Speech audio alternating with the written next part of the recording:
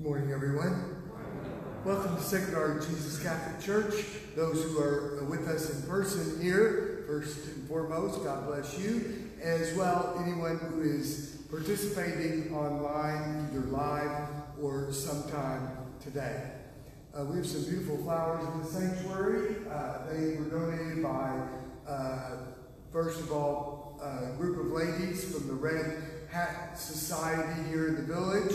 They were donated in memory of Marlene Smeagol of our parish, who was a member of that group, and her anniversary came up, and they were at Mass last night. There were 5 of them wearing their red hats. And also, the other flowers were donated by Mark and Christine Kurowski in celebration of their 52nd wedding anniversary. Just a couple of reminders.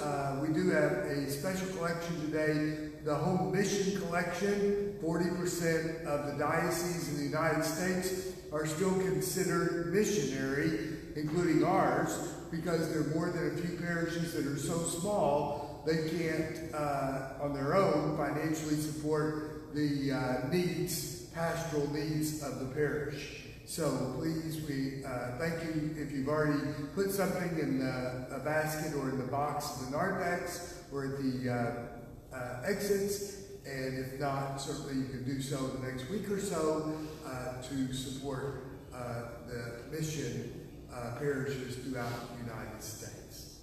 And I want to let you know, I talked last weekend, at least in some masses, about music at Mass and the consideration given COVID and the wearing of masks, where that fits in. As you know, we've not been doing much music, and we started reintroducing the responsorial psalm sung the last number of weekends. However, I think as I was listening, I didn't hear too much response from you. Maybe it's because you don't have Miss Letts in front of you with the words of the music. Whatever it might be, I decided we're going to go back to reciting the responsorial psalm. I was at the Chrism Mass on Monday, and for the first time, I actually wore the mask as all the priests did for the whole Mass, and other than coming up for communion. And I found it very challenging, especially if you have to speak for any length of time, or certainly even trying to sing. So the bishop had indicated he wants us, until we're able to be more free at Mass without these masks, to keep Mass shorter than we normally would, which we have, and taking away the music for now certainly contributes to that. So again, I know there's many of us that love music and know that music is an integral part of the liturgy.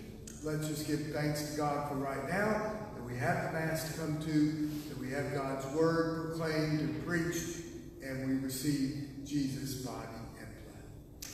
And now let's stand, please, as we begin our celebration of the Holy Eucharist.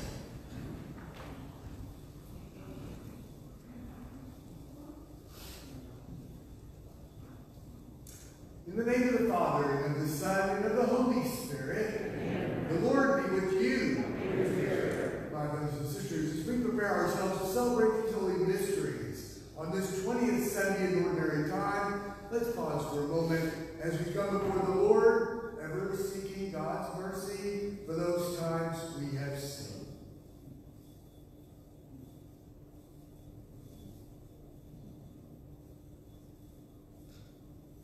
Lord Jesus, you are full of goodness and kindness. Lord, have mercy.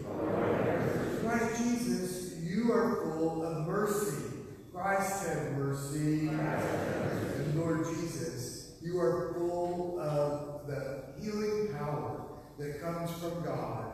Lord, have mercy. May Almighty God have mercy on us, forgive us of our sins, and bring us all to everlasting life. Amen. And now let's praise our God by reciting the Gloria. Glory to God in the highest, and on earth peace to people of good will. We praise you, we bless you, we adore you, we glorify you. We give you thanks for your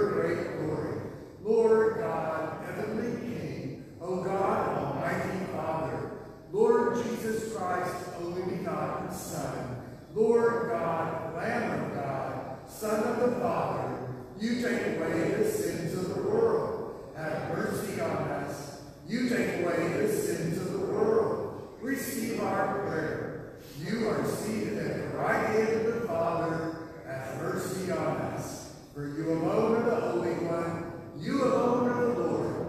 You alone are the Most High, Jesus Christ, with the Holy Spirit, in the glory of God the Father. Amen. Let us now pray. O God, who have prepared for those who love you good things which no eye can see, fill our hearts, we pray, with the warmth of your love, so that loving you in all things and above all things, we may attain your promises, which surpass every human desire. Through our Lord Jesus Christ, your Son, who lives and reigns with you in the unity of the Holy Spirit, one God, forever and ever. Amen.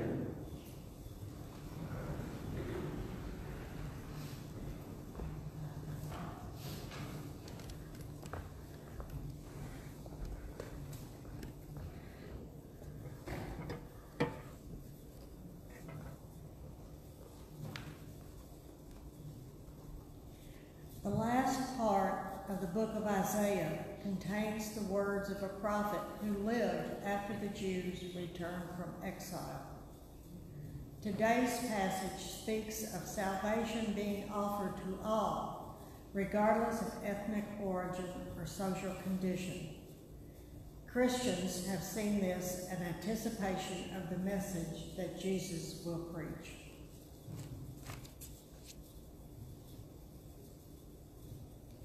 A reading from the book of the prophet Isaiah.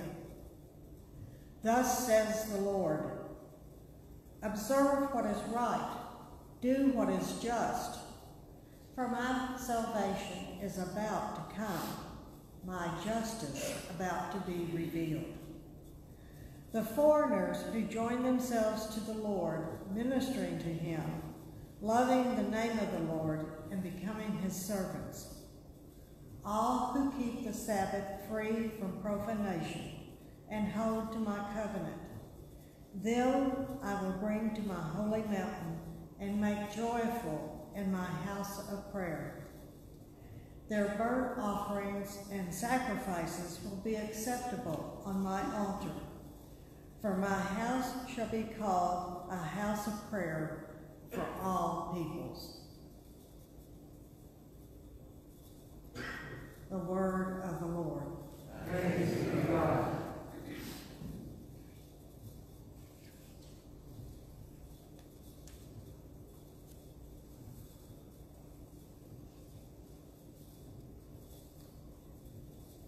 Responsorial Psalm. O God, let all the nations praise you. O God, let all the nations praise you. May God have pity on us and bless us. May he let his face shine upon us. So may your way be known upon earth, among all nations, your salvation. O God, let all the nations praise you. May the nations be glad and exult, because you rule the people in equity. The nations of the earth you guide. O God, let all the nations praise you. May the peoples praise you, O God. May all the peoples praise you. May God bless us, and may all the ends of the earth fear him. O God, let all the nations praise you.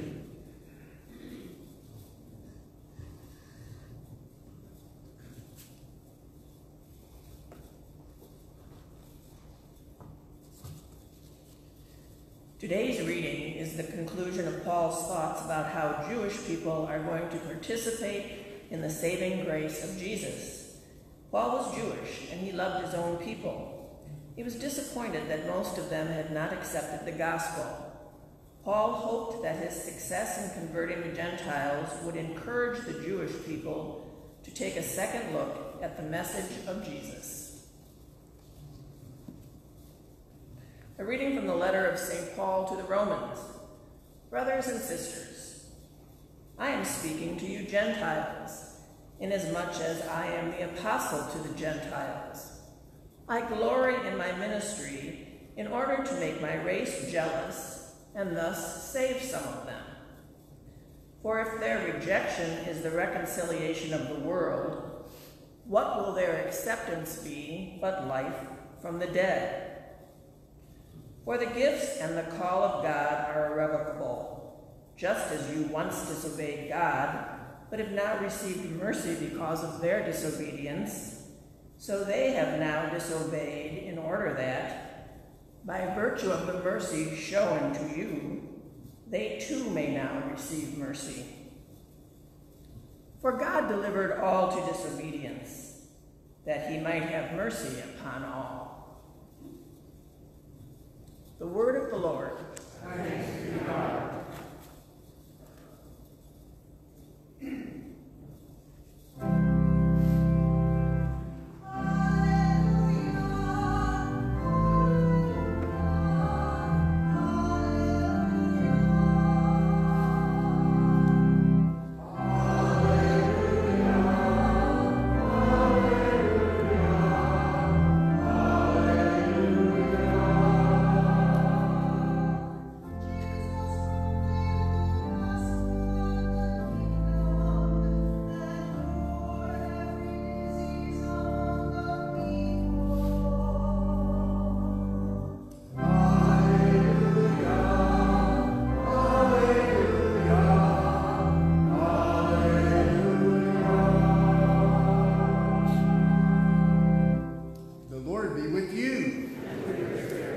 From the Holy Gospel according to Matthew. At that time, Jesus withdrew to the region of Tyre and Sidon. And behold, a Canaanite woman of that district came and called out, "Have pity on me, Lord, Son of David. My daughter is tormented by a demon." But Jesus did not say a word in answer to her. Jesus' disciples came and asked him, "Send her away, for she keeps calling out after us." He said in reply, "I was sent only to the lost sheep of the house of Israel." But the woman came and did Jesus homage, saying, "Lord, help me." He said in reply, "It is not right to take the food of the children and throw it to the dogs." She said, "Please, Lord, for even the dogs eat the scraps that fall from the table of their masters." Then Jesus said to her in reply, "O woman, great is your faith. Let it be done for you as you wish." And the woman's daughter was healed from that hour. The Gospel of the Lord. Praise to you, Lord Jesus Christ.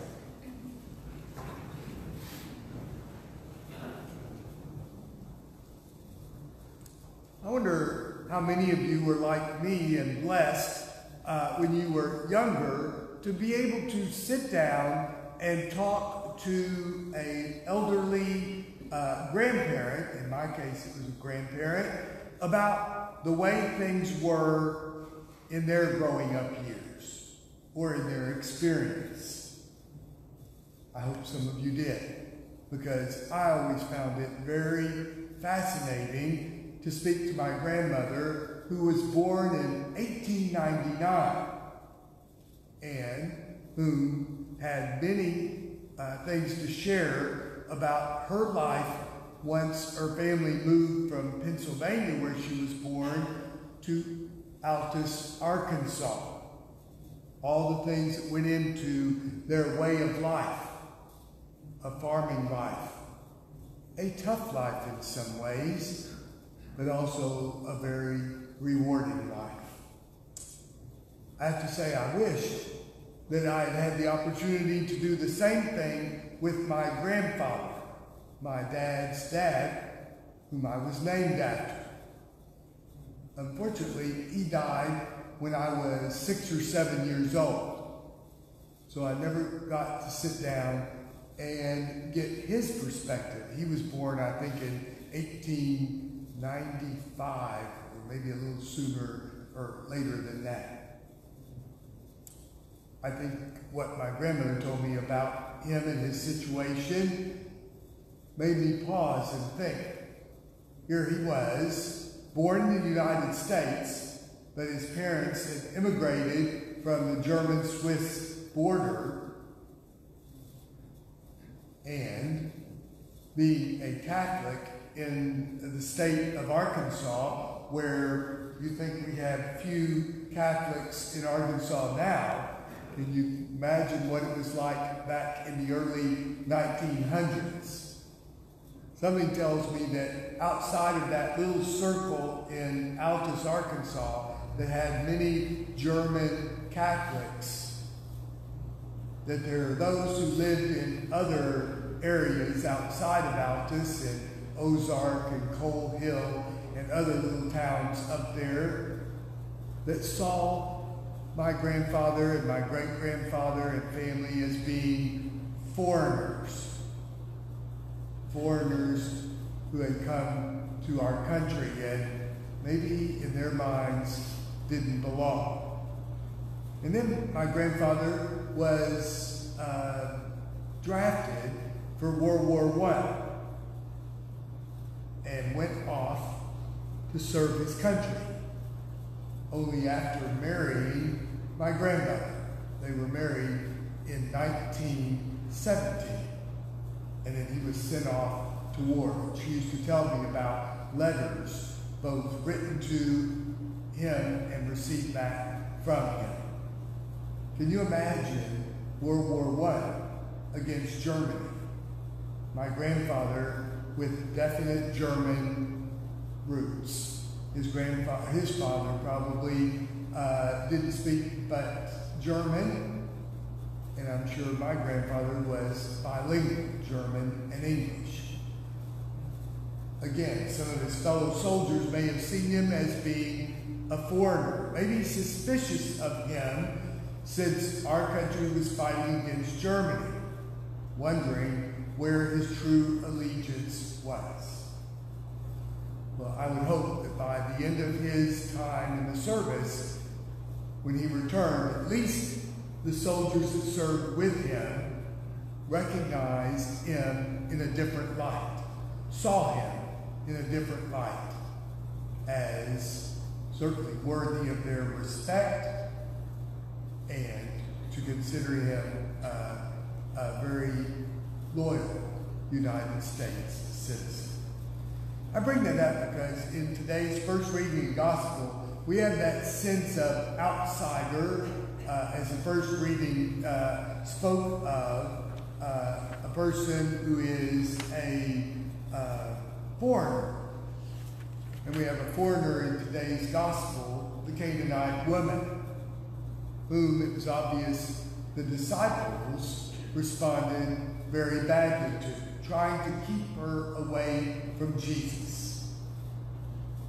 And we have to say even Jesus recognized her initially as a foreigner, making the comment, "I came only for the lost sheep of the house of Israel." But what did Jesus do? Welcomed that foreigner, who was a woman who in those days was not permitted to speak to or to be spoken to from a rabbi. Jesus let her speak to him, and he spoke to her. And the more he got to know her, the more he accepted her and recognized her as a person of great faith, which she showed herself to be. And when Jesus let her leave, "Let it be done for you," the woman accepted his word and went home and found her daughter well. Important for us on a day such as this, when we read these readings, to look at our own lives and say, do we have the welcoming attitude that Jesus showed, not only here, but in the story of the centurion whose servant was sick, or the Samaritan woman, or the woman caught in adultery, do we recognize that in God's eyes, there's no such thing as a foreigner? We're all sojourners on this earth, and many throughout the world. Those Christian and those of other faiths, Jewish, Muslim, Hindu, Buddhist, all have the opportunity at salvation. And we're not to look at them in a negative light, as not worthy of God's or our attention. I can remember my Uncle Paul, who lived after serving 21 years in the Army, lived in retirement in Japan.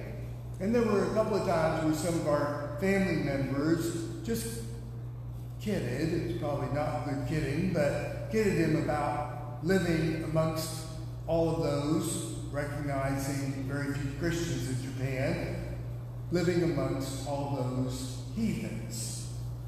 And my uncle's reply, and this is an uncle who grew up being taught that only Catholics can be saved, said, I know of many Japanese Buddhists that are much better people than Christians, some who say they are Christians that I know.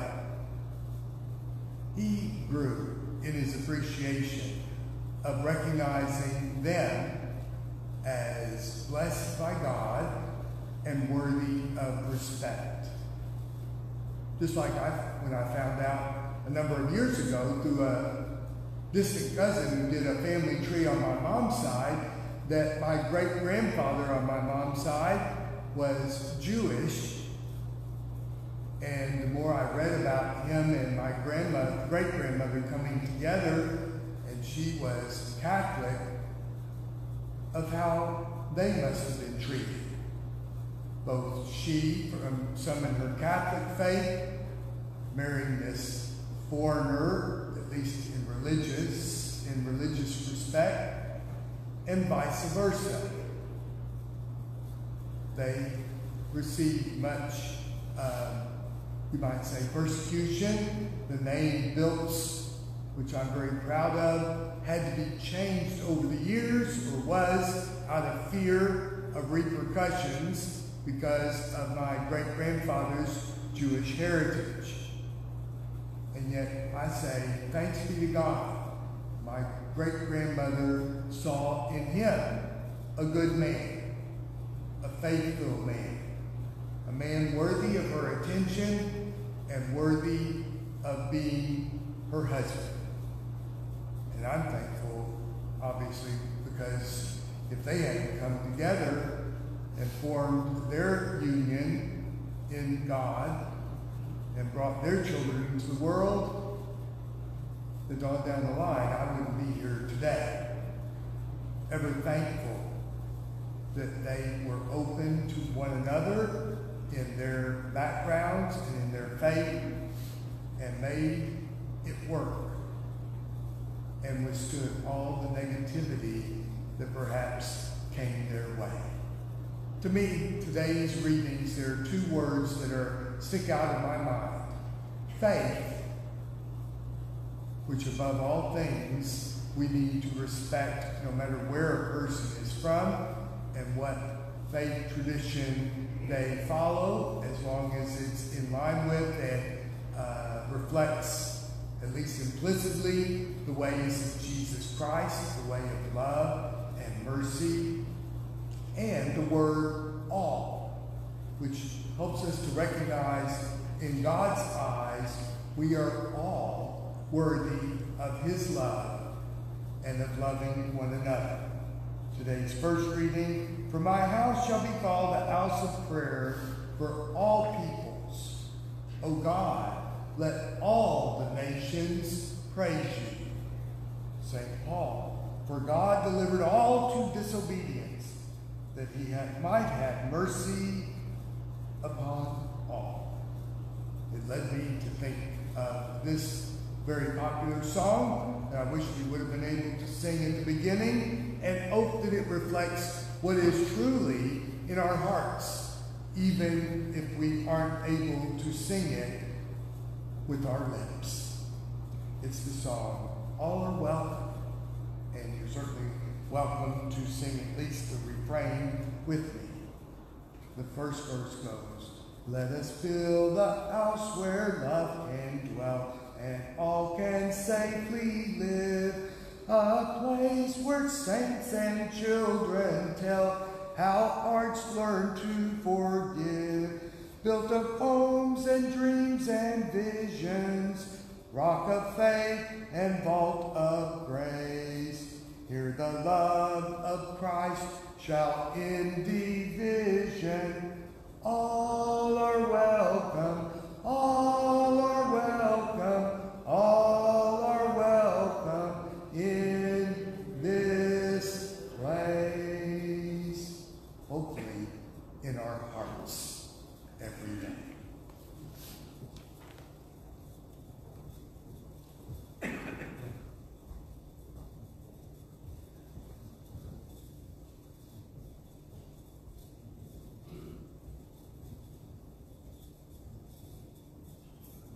Let us stand now, please.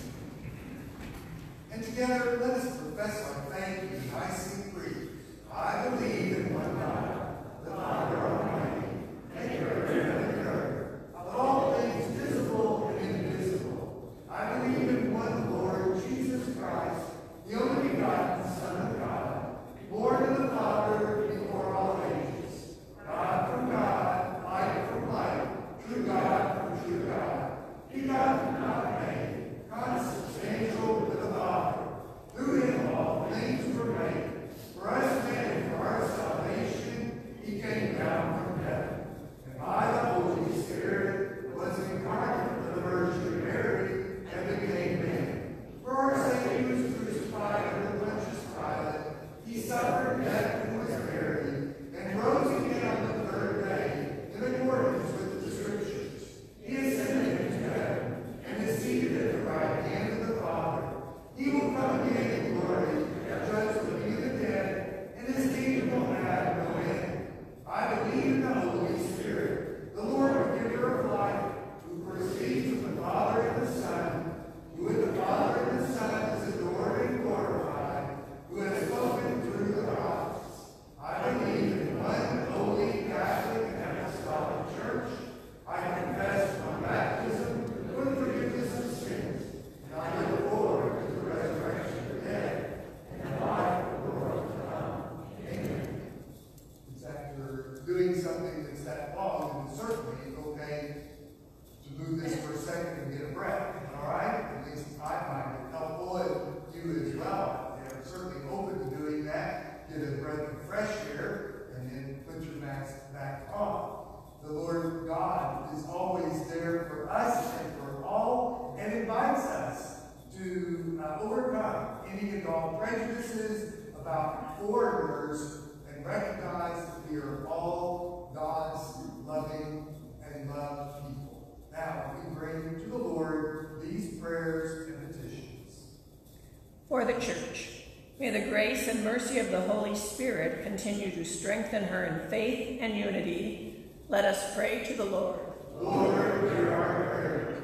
For leaders of nations throughout the world, may God grant them a spirit of reconciliation and collaboration. Let us pray to the Lord. Lord, hear our prayer. For families experiencing strife, may the peace of Christ bring an end to division and repair broken relationships. Let us pray to the Lord. Lord, hear our prayer. For this faith community, may the Lord help us in using our gifts for his glory. Let us pray to the Lord. Lord, hear our prayer. For our beloved dead, may they experience the mercy of God and rest in his eternal peace. Let us pray to the Lord. Lord, hear our prayer. And for those special intentions we hold dear to our hearts.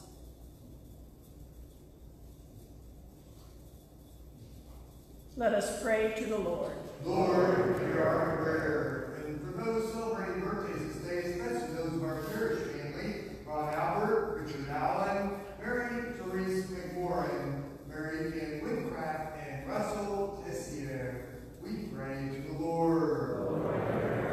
And for our young people who will be receiving the sacrament of confirmation this morning through the instrument of Bishop Taylor, and for Father Joseph Friend and Father Daniel Velasco, newly ordained priest of God for the Diocese of Little Rock, we pray to the Lord.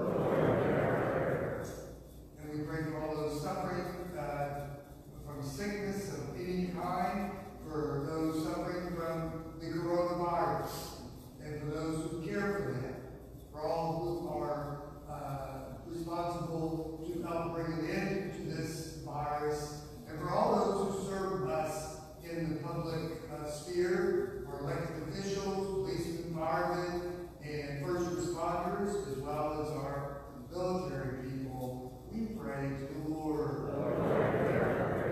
Good and loving Father, we place ourselves before you, ever thankful for your love for us, your mercy for us, and your mercy that reaches out far beyond us to others.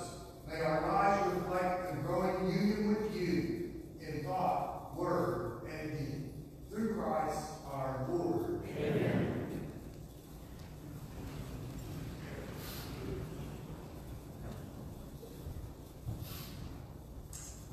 Blessed are you, Lord God of all creation, for through your goodness we have received the bread we offer you, fruit of the earth and work of human hands. It will become for us the bread of life.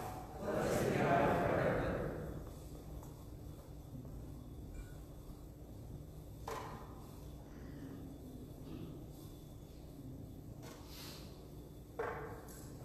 Blessed are you, Lord God of all creation, for through your goodness we have received the wine we offer you, fruit of the vine and work of human hands. It will become our spiritual drink. Blessed be God forever.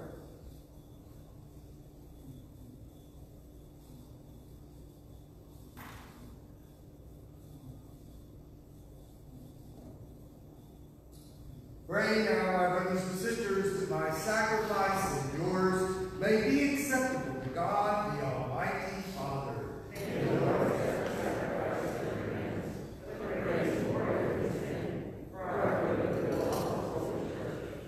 O Lord, receive our oblation, by which is brought about a glorious exchange, that by offering what you have given, we may merit to receive your very self. Through Christ our Lord. Amen. The Lord be with you. Amen. Lift up your hearts. Let us give thanks to the Lord our God. It is truly right and just, our duty and our salvation. Always and everywhere we give you thanks, Lord, Holy Father, Almighty and eternal God, through Christ our Lord. For by his birth he brought renewal to humanity's fallen state, and by his suffering he canceled out our sins. By his rising from the dead, he has opened the way into eternal life. And by ascending to you, O Father, he has unlocked the gates of heaven. And so, with a company of angels and saints, we join in the hymn of your praise, as without end we acclaim.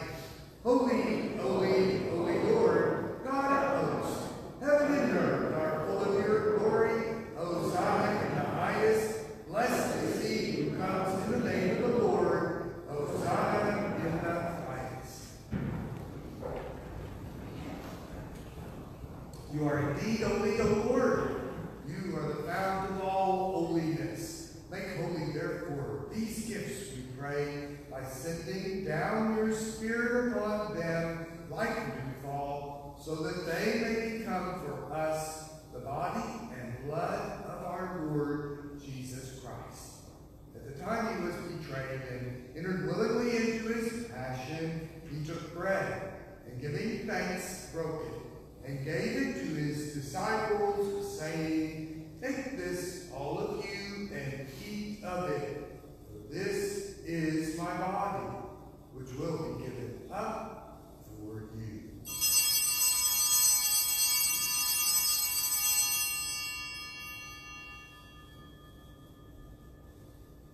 In a similar way, when supper was ended, he took the chalice, and once more giving thanks, he gave it to his disciples, saying, "Take this, all of you, and drink from it, for this is the chalice of my blood, the blood of the new and eternal covenant, which will be poured out for you and for many for the forgiveness of sins. Do this in memory of me."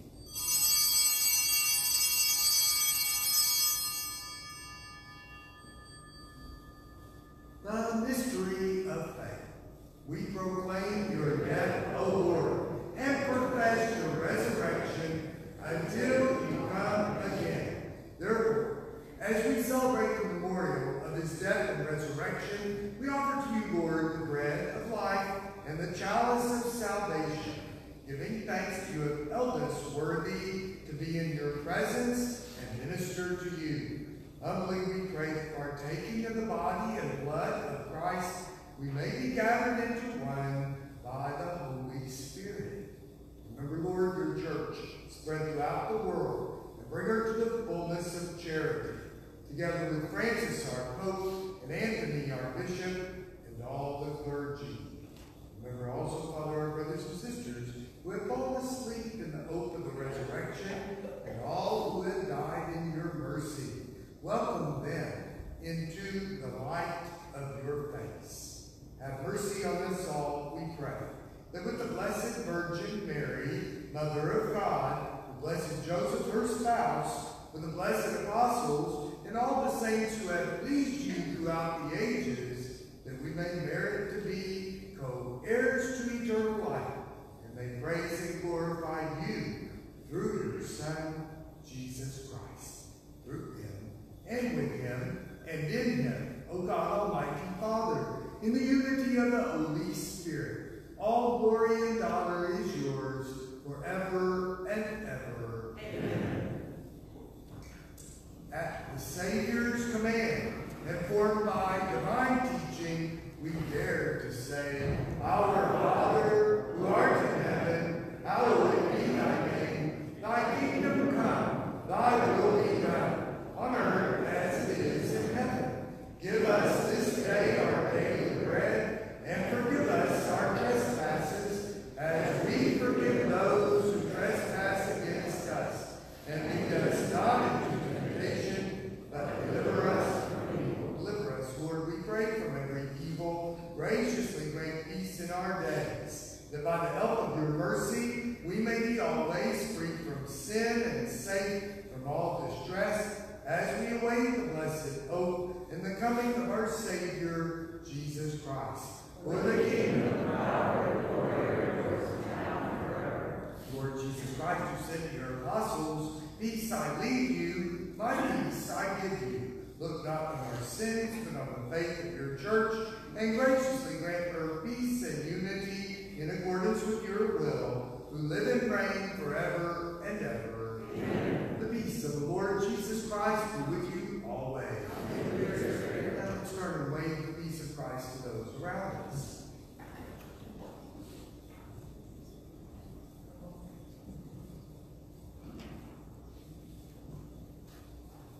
Lamb of God, you take away the sins of the world. Have mercy on us. Lamb of God, you take away the sins of the world. Have mercy on us.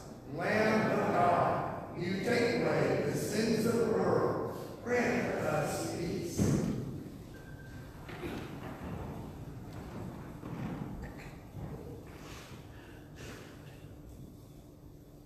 Behold the Lamb of God. Behold him who takes away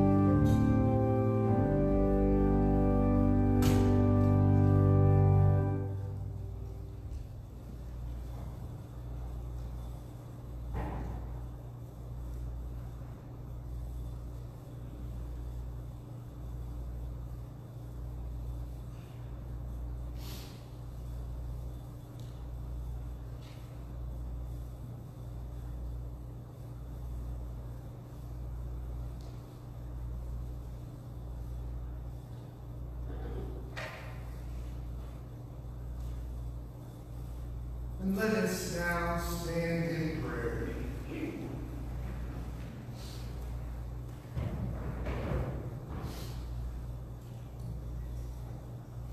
Make partakers of Christ through these sacraments, we humbly implore your mercy, Lord, that conform to his image on earth, we may merit also to be his co-heirs in heaven. Through Christ our Lord. Amen. Just a couple of things. The men's club of our parish is sponsoring a fundraiser and a fun time called Nine and Dine. It will be 2 weeks from today at the DeSoto Golf Course. 9 holes of golf, 4-person scramble for fun, and they will have some prizes. And then a dinner following there at the DeSoto Club, and they are making sure that all of the protocols are followed, especially at the dinner time. Outside, a little more free in terms of that and what we have to do. So please give some thought and give a call to Mike Webster. More information in the bulletin. It'd be great. You don't have to get a team together. I think he's going to pair people up according to their handicaps. And obviously he'll keep couples together if they want to stay together. That is, they might want to separate for purposes of golf. Who knows, depending on their handicaps. No, I think it's going to be a fun time, so please consider signing up, giving Mike a call. And speaking of fundraisers, I want to thank those who have so far contributed to the seminarian fund through the Knights of Columbus here in our parish. It's adding up, and it's already overwhelming. We appreciate those who've given. As of last night or night before, the numbers I had were in individual gifts adding up to $35,000, which is more than the normal $30,000 we've been bringing in at our dinner that we have, our Taste of Faith dinner. And then, in addition to that, one family of our parish contributed $10,000. Wow. Talk about someone and people who really want our seminarians to be cared for in their formation and for them to be encouraged on the way to their priesthood. 2 ordained yesterday, 5 hopefully will be ordained priests next year at this time. And I know how much they appreciate all those who pray for them and all those who contribute toward their future in the priesthood. It's certainly not too late to give something. This year is going to be tough. They spend $1 million a year to educate the 30 seminarians we have starting school in the next week or so. And the fundraising Taste of Faith dinners could not be held this year. So again, there's no such thing as too much, and it's not too late to contribute. We appreciate you doing so on behalf of the parish and on behalf of our Knights of Columbus. The Lord be with you. May Almighty God